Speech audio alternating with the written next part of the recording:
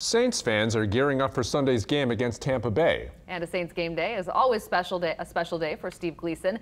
Jane McCarthy from our sister station in Spokane, Washington, spent game day with number 37, who continues to inspire New Orleans. Who's ready? Inside Steve Gleason and Michelle Verisco's New Orleans home. Well, you better get ready. The stockings are hung in salute to the kind of cheerful chaos only the holidays can bring. Don't be fooled by the sword fighting. This is a welcoming bunch. If you watched the Gleason documentary, powerful and highly personal, you'd likely feel that familiarity here too. Vinny, hold yours up a little more. Plus, who can't relate to the struggle of trying to corral the whole crew into a festive greeting? Everybody say Merry Christmas. 1, 2, 3. But this isn't just Christmas card day, it's game day too. Game days are mostly about having fun and creating memories with Rivers and Michelle. Michelle and Steve married in 2008. Then came now 6-year-old Rivers, named after the peaceful rivers of the inland Northwest Steve grew to love when he was a child himself.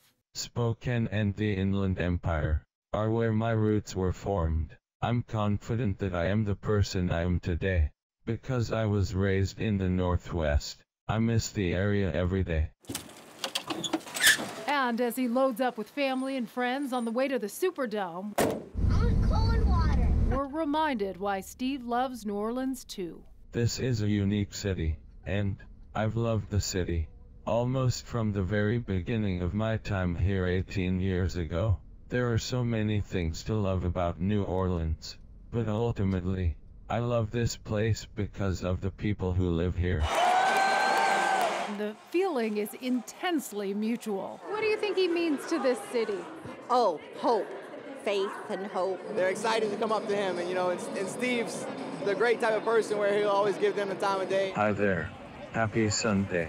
How you doing? I love Steve Gleason. I love him. We have that love covered from all angles at the recent Saints-Panthers game. Well, we lost one of those angles, actually, when Rivers got a hold of our GoPro camera. Rivers just lost a tooth, by the way. He's kind of proud of it. Steve and Team Gleason are also proud to be the center of attention today. A local fundraiser drummed up $50,000 for Team Gleason to help people with ALS live a better life now and search for a cure for the future. But he's done so much good for people. So he took a lemon and made it lemon drop. Steve's unique brand of inspiration translates into another beloved Gleason game day tradition. Fans know when Steve starts heading toward the tunnel, he's about to greet the Saints players right before they take the field. The first game back in the Dome was very emotional for all of us. I mean, a lot of us were still in trailers. We hadn't had a place to live. The people of the city still tender and recovering at the time.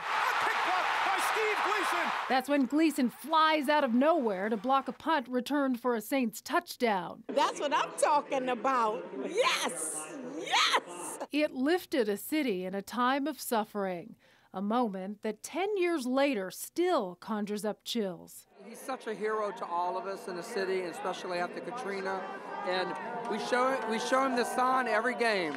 So we're glad he's here, sharing it with us. It was just amazing, and he was the reason that we all came together again and realized we had to do what we had to do, and we had to get to it. We had to do what we had to do, and we had to get to it.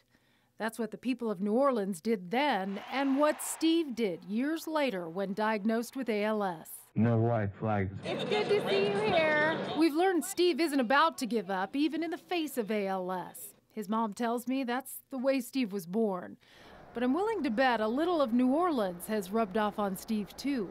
This city breeds and attracts unique, outrageous people, innovative people who see opportunity where others see chaos, persistent people who rebuild when their city or their lives fall apart, fierce people who protect what they love, and love a great deal. They love, and are clearly loved by this guy.